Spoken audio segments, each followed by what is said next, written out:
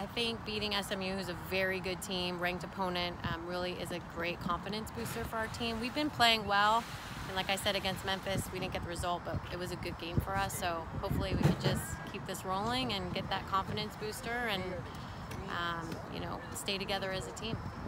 Kristen's having a great season. She's playing with a lot of confidence. We talked about her taking on players, and she's a physical specimen, so she's able to use those qualities as well, and I'm really proud of her and happy for her.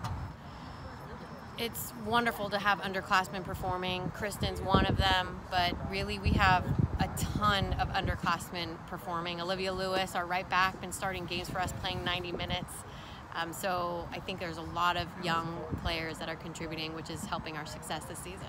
It was heartbreaking to give up that goal and to tie it up, and my heart sunk, but Dayana did a great job of bringing the ball into the box and created the foul, and Zandy was ice in front of the goal and put that penalty kick away. So just overall really great. A lot of people contributed, and it was good for us.